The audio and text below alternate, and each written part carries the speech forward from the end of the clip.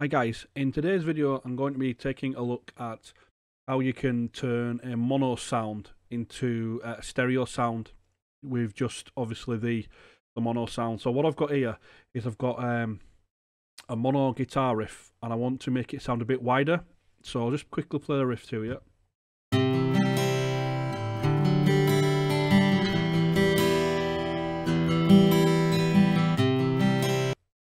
Okay, so it's in mono there, and I want to get it to sound a bit wider. Now, there's a couple of different things you can do. First of all, what we're going to do first of all, we'll leave these effects just for the minute. So the first thing you can do is obviously add a widener tool.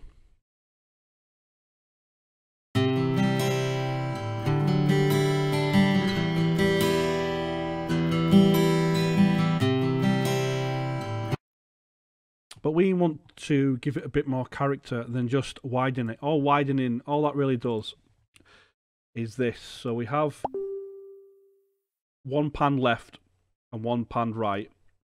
And then what we're going to do is going to just move one of them slightly forward. And when you play it now, you get a real wide sound.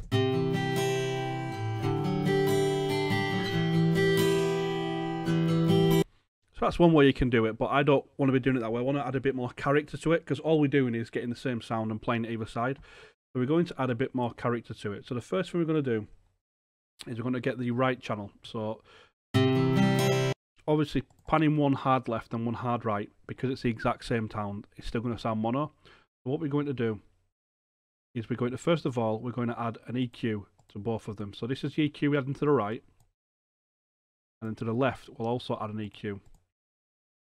And what we're actually doing here is we're just dipping out sound frequencies, okay, at certain parts. So this one's 190, and this one's got a dip here at about 500. This one's got a boost at about 1,100. This is a boost at about 3,000. So let's listen to it now.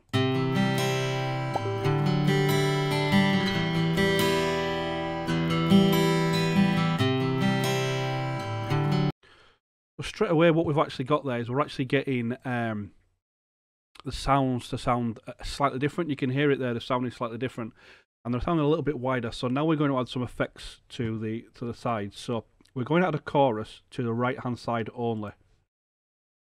Let's listen to just that. And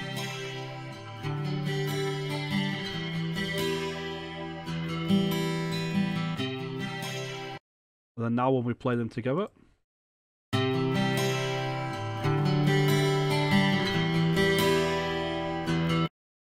Just as a bit more character to it. What we're also going to do is add a little bit of reverb to the right hand side as well. And this is just a free reverb you can download. And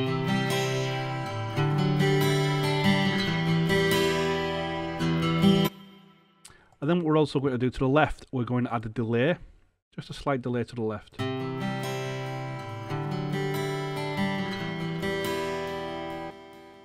then when we play them together,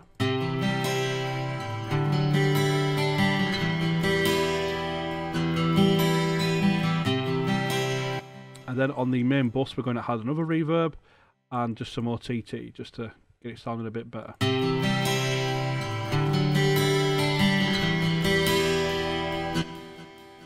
And one of the other things you can do if you want is you can actually bring the dry guitar. We've just got the dry guitar going to the reverb as well. We can bring that back in slowly just to fine it up a bit more.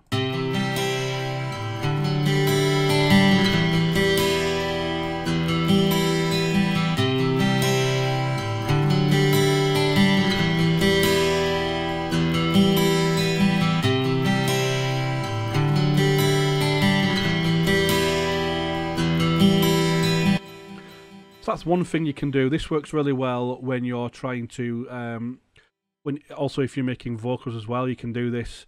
So if you've got one vocal but you want to try and make harmonies or make the vocal sound a bit bigger, for example, when it's coming into the chorus, you can do this effect with that as well.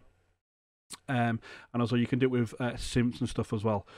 So that's about it for this video, guys. Hope you find this useful, and thanks for watching.